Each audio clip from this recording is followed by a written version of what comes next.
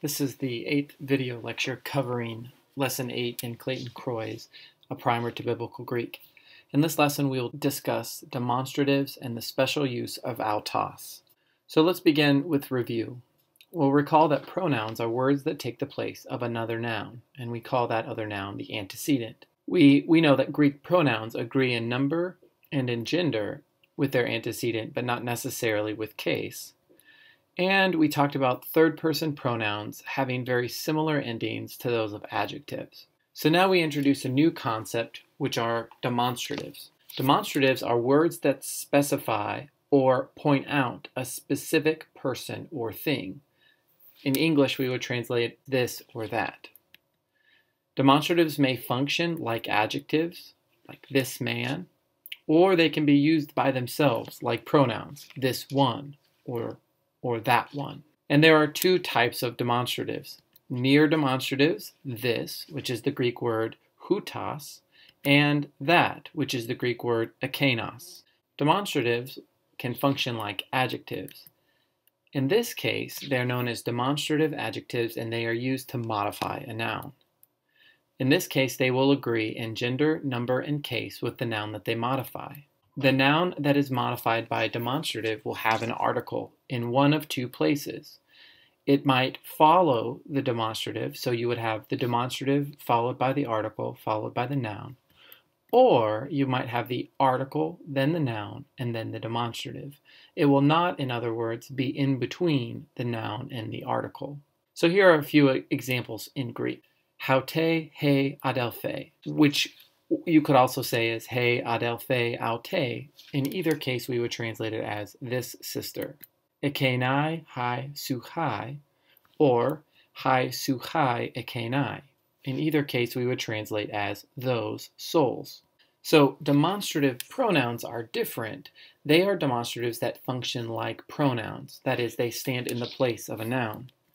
Here, there will be agreement on gender and number with the antecedent, but the case will be determined by their function in the sentence. We will generally translate these generically, like this or that, or in some cases, based on the gender of the noun, we might translate it more specifically as this man or those women. So here is a few examples in Greek. Houtoi pistiu usin. These ones believe, or we could translate it as these men believe. In Greek, as in some other foreign languages, the use of the masculine plural can be inclusive of women, or it can be indicative of simply males that are present. In modern translations, for example, the NRSV, you'll notice that the Greek word adelphoi, which is the masculine plural of adelphos, which means brother, is translated as brothers and sisters. This is an indicator of this practice to use the masculine plural as a group, or as to include both men and women. Here's another example. Ekenai didaskousi ta teknon. Here, it is specifically those women are teaching the child, because the ending I is feminine plural. And so we would want to, in translation, bring out the fact that we recognize that the feminine plural is being translated as those women. All right, so we've talked sort of about the concept of demonstratives and their special uses or particular uses in Greek. Now let's look at the forms. Here is the singular form of the near demonstrative this, houtos.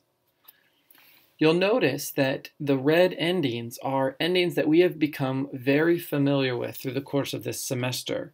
They're similar to the endings of the article and of adjectives that we've learned in previous lessons. The most important distinguishing trait of the near demonstrative is that feminine singular nominative, haute. Now, if you're not attending to the breath mark, you would think that this could be aute, which is the pronoun for she. But notice it's haute versus aute. And the accent is over the upsilon here in the demonstrative, and it would be over the eta in the pronoun for she. But other than that, the endings are very similar, with the addition of either the rough breathing houtos and haute, or the addition of the two before what is essentially the definite article. We see similar patterns with near demonstratives in the plural. Hutoi, hautai, tauta. And again, the distinguishing characteristic for that feminine nominative is the rough breathing with the accent over the upsilon. But then other than that, those red endings indicate this is what we've begun to see, especially with the definite articles.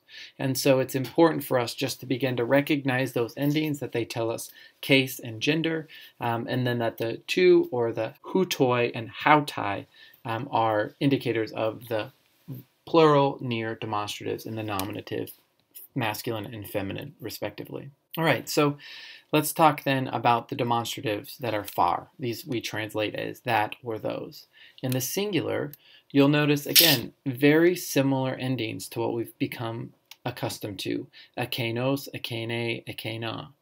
And then the pattern continues almost identically to what we've seen in adjectives and the definite article. Of course, we're missing the te of the definite article, but those endings have been added on to the stem, akane. Looking now at the plural, the pattern is the same. We see the endings that we've become familiar with, oi, I, a, on, ois, ais, ois, us, as, a, simply being added on to the stem akane. All right, so just a bit of a warning here. Demonstratives can seem a lot like the third person pronouns. So the demonstrative aŭtos, or the demonstrative hutas, and the third person pronoun aŭtos look similar. So to differentiate, as I noted above, the hutas, the accent will always be on the first syllable, and it will either begin with a rough breathing or with the letter tau. All right, the final new concept introduced in this lesson is the special use of aŭtos. So there are three basic uses of aŭtos. First, it can function like a pronoun, he, she, or it, which we learned about in lesson 7. Second, it can function as a predicate adjective.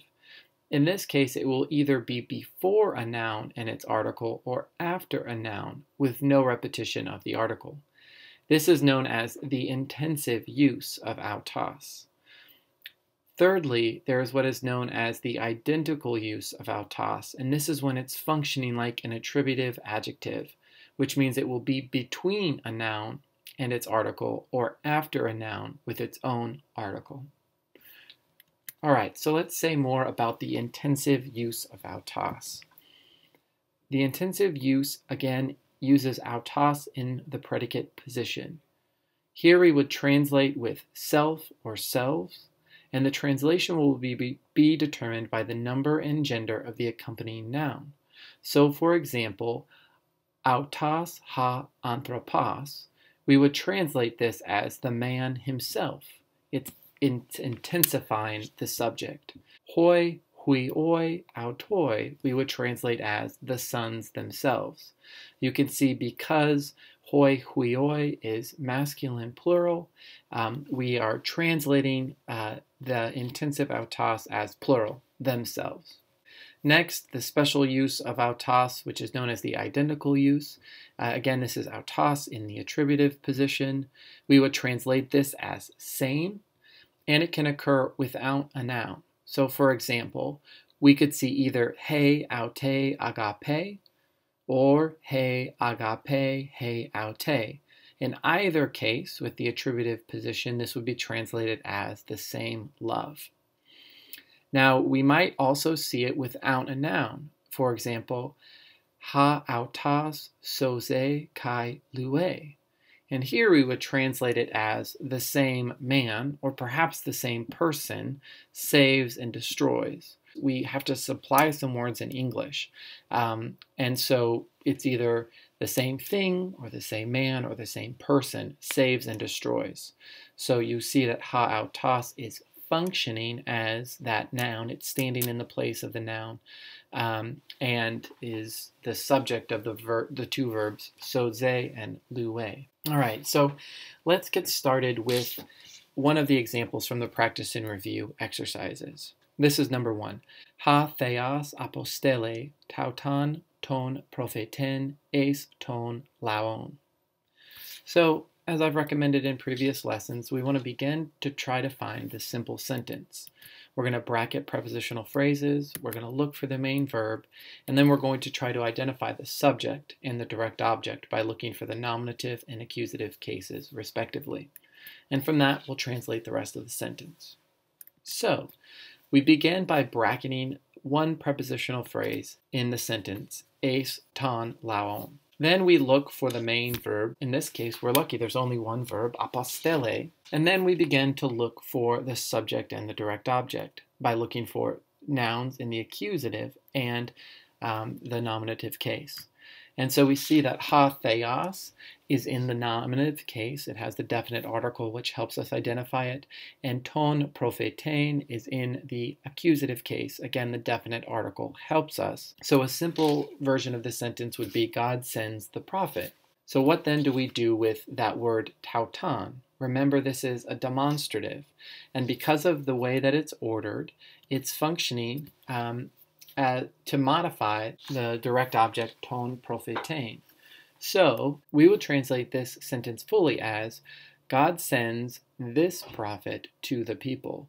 Again, tautan is modifying ton prophetein, and it's indicating which prophet is being sent to the people. If we can just point out a few things here. First, you'll notice that is a masculine singular accusative form of the definite article. And yet, if you look at prophetein, it appears as though that's a feminine singular accusative.